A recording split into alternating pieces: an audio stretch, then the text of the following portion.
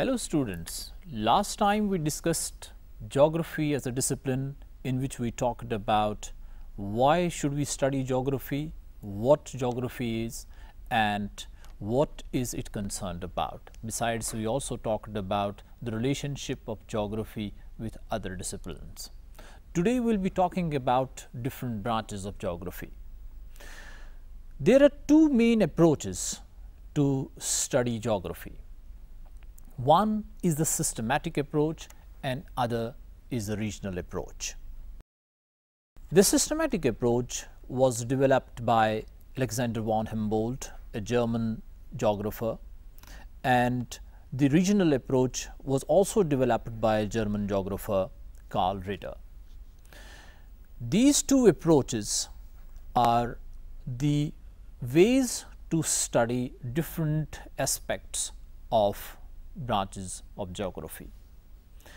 Now, if we have a look at this diagram, you can see that the branches of geography based on the systematic approach are physical principles or philosophy of geography, methods and techniques of geography, and human geography.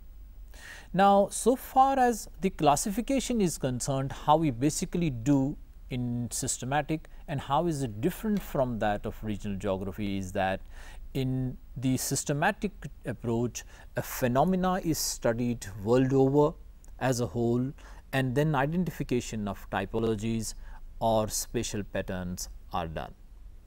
In the regional approach, the world is divided into different regions at different hierarchical levels and then all the geographical phenomena in a particular region are studied.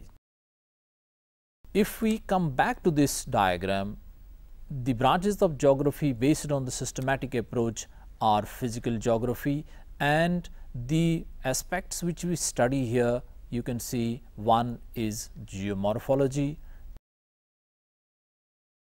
climatology, hydrology, and soil geography.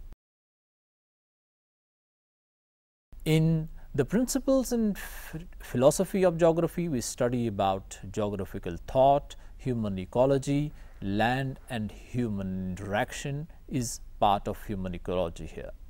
In the human geography, which is the other facet of based on the systematic approach, we have social and cultural geography, population and settlements, and economic geography. There is historical and political geography as well. In the population and settlements, we talk about the rural and urban geography, and in the rural and urban as well, we have different aspects, for example, migration and other aspects of the human nature. There are also methods and techniques by which we study geography, which we say are the cartography and the field techniques. So far as physical geography is concerned, it is mainly devoted to study of geomorphology, which we study landforms, their evolution, how they are related to the processes of their evolution. For example, if we see mountains, how they have evolved over a period of time.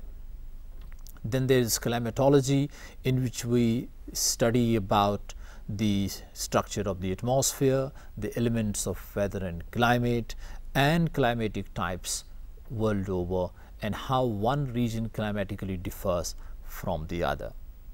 There is also the other branches which we study in the physical geography is hydrology, which is concerned about the realms of water, and soil geography, which is devoted to the processes of soil formation.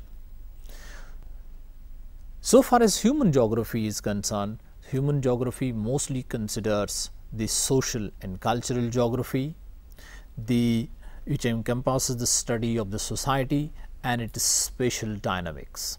Population and settlement geography is studies population growth, distribution, density, sex ratio, migration, occupational structure, and settlement geography studies about the characteristics of rural and urban settlements. In the economic geography, which is also part of human geography, we study about the people, their trades, agriculture, industry, tourism, and other aspects. These all aspects take us to the other facets of geography as well. If we have a close look at other diagram, here we talk about the branches of geography based on regional approach. In that we see regional studies, regional development, regional analysis, and regional planning. In the regional planning we have country and town planning, and in the regional studies we can have studies at different levels: micro, meso, and the macro level. These all aspects are covered in different. So far as the branches of geography are concerned, on the regional approach we have these things in our mind. And the most important thing is the field survey methods which we use in geography to study with respect to techniques, and we have GPS and remote sensing techniques which help us to analyze the geographical phenomena. So let me sum up today. What we have studied is the different branches of geography. It depends on the approaches we use for study of geography. The main approaches are systematic and regional approaches, and on the basis of that different branches of geography have been enumerated.